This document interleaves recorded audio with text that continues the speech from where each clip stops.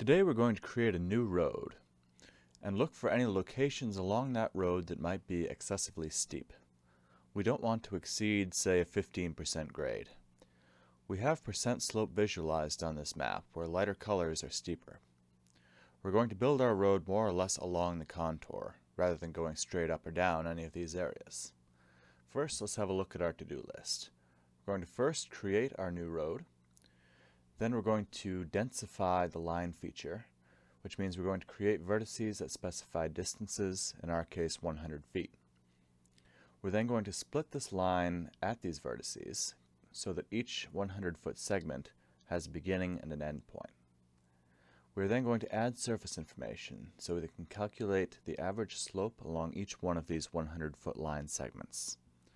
So first, let's create a shapefile that we're going to use as our road. So right-click on our working folder, New, Shapefile. We're going to make this a polyline. We're going to call it New Road, and we're going to give it the coordinate system NAD 1983 UTM Zone 19 North.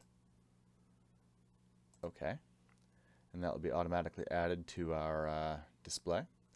Now we're going to right-click, Edit Features, Start Editing. And now we're going to create features. If we don't have this tab, we can go Editor, Editing Windows, Create Features. We're going to select the new road. We're going to create a line. We're going to begin it from the end of this old road. We're going to try to avoid the worst of this slope. Let's go there.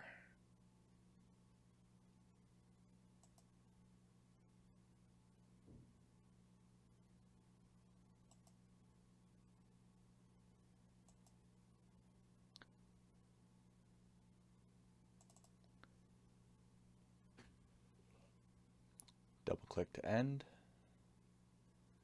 and now Editor, Stop Editing. Yes, I do want to save those edits. So now we have our new road segment.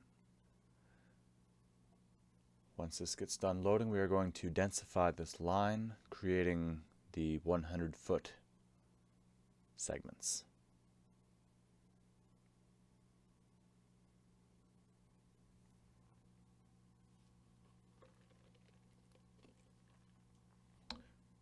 So we're going to search for tools, densify.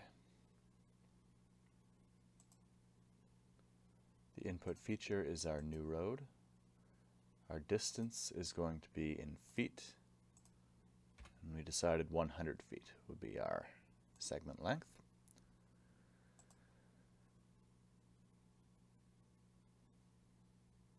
Going to turn off our public roads layer so that loads faster. Make this a nice bold red. So now we are going to take our new road and we are going to do our next step, which is split lines at vertices.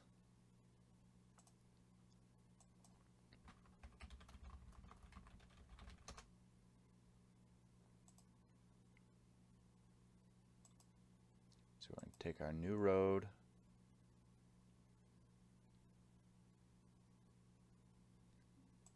we're going to call this New Road Segments 100. Okay, good. Now if we close that, we can turn off our old new road, change over to our new road, Segments 100. And if we open up this attribute table, we have all of these line segments. Each of these is about 100 feet in length.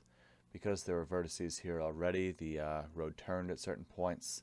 Some of these are going to be less than the full 100 feet. That's all right. So this one began at a vertex and ended at one of the new vertices that we created. So we're going to deselect that, because if we left it selected, the next step would only have acted on that one selected feature.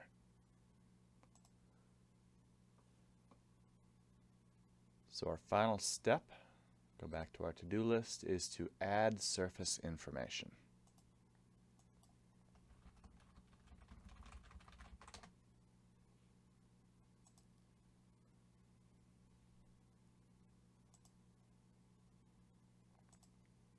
Input feature is the new road segments 100. Input surface is our state 10 meter digital elevation model, or DEM, and we want to have the average slope. We are already using an elevation model in meters, so we don't have to change the z-factor. If we were using an elevation model in feet, we would have to change the z-factor to 0.3048. And that would convert from feet to meters. Okay. And now our new road segments should have a new attribute that is average slope. This is in percentage. You see, just looking at this, most of this is under 15%. It looks like all but one segment is under 15%. Let's see where that is.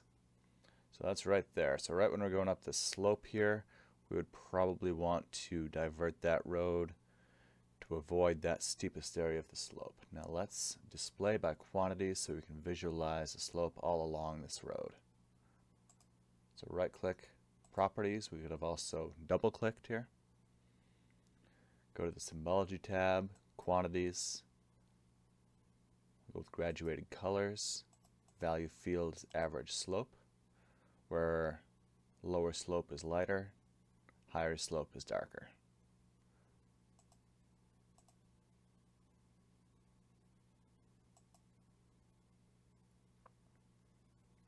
So now we can visualize where our steeper areas are. Steepest is darkest. So most of this road has relatively low slope, and just a few areas have these steeper slopes that we might want to divert the road from these nice straight high visibility roads into something that would account for the slope a little bit more. So this allows us to find where our steepest areas are for driving. As we're going along here, we could look to find the areas that have the steepest slope in the along the fall line, which is straight up and down rather than going across the contour. And at these locations we might add a guardrail.